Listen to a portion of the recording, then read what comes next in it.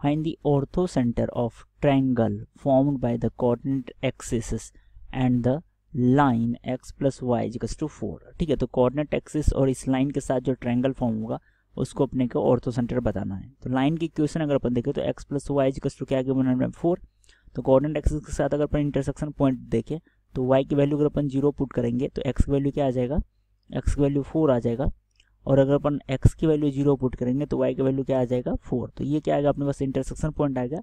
Let's say अपन यहाँ पे coordinate axis draw करते हैं। ठीक है, कोऑर्डिनेट एक्सिस अगर अपन ड्रॉ करें तो ये y एक्सिस हो गया और ये क्या होगा अपने पास, ये x एक्सिस हो गया। ठीक है, ये हो गया अपने पास x एक्सिस और ये हो गया अपने पास y एक्सिस। ठीक है, अब अगर अपन देखें तो अपने पास एक लाइन गिवन है। लाइन अगर अपन देखें तो लाइन क्या गिवन है, लाइन गिवन है x plus Y equals to 4। ठीक है, तो लाइन जो गिवन है वो गिवन है अपने पास x plus Y equals to 4। तो इसका ये क्या है, ओरिजिन है o और कोऑर्डिनेट एक्सिस a के x एक्सिस के साथ इंटरसेक्शन पॉइंट लेट से a है और ये क्या है b है। तो a के लिए अगर अपन कोऑर्डिनेट्स देखें इसके लिए तो x कोऑर्डिनेट क्या होगा यहाँ पे 4 और y कोऑर्डिनेट क्या होगा 0। और b के लिए अगर अपन कोऑर्डिनेट्स देखें तो x कोऑर्डिनेट इसके लिए 0 और y कोऑर्डिनेट क्या होगा 4। तो अब अगर अपन ये ट्रायंगल देखें तो OAB ये ट्रायंगल इसका ऑर्थो सेंटर इन्होंने बताना है।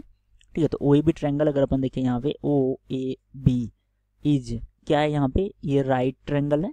ठीक है, तो OAB अगर अपन देखें तो ये क्या है अपने पास, ये राइट ट्रायंगल है। ठीक है, OAB अगर राइट ट्रायंगल है तो ऑर्थो सेंटर क्या होगा, ऑर्थो सेंटर वो पॉइंट्स होता है जहाँ पे 90 डिग्री फॉर्म होता है। तो राइट ट्रायंगल में अपन ऑर्थो सेंटर क्या जानते हैं, ऑर्थो सेंटर जो होता है वो पॉइंट होता है जहाँ पे 90 डिग्री पे पॉइंट इंटरसेक्ट होता है। तो ऑर्थो सेंटर यहाँ पे आ जाएगा O। ठीक है, ऑर्थो सेंटर जो होगा वो O आ जाएगा जिसके कोऑर्डिनेट्स क्या आ जाएगा 0,0। तो ओरिजिन जो होगा यहाँ पे इस ट्रायंगल के लिए क्या आ जाएगा, ऑर्थो सेंटर आ जाएगा। ठीक है, 0,0 जो है ऑर्थो सेंटर है।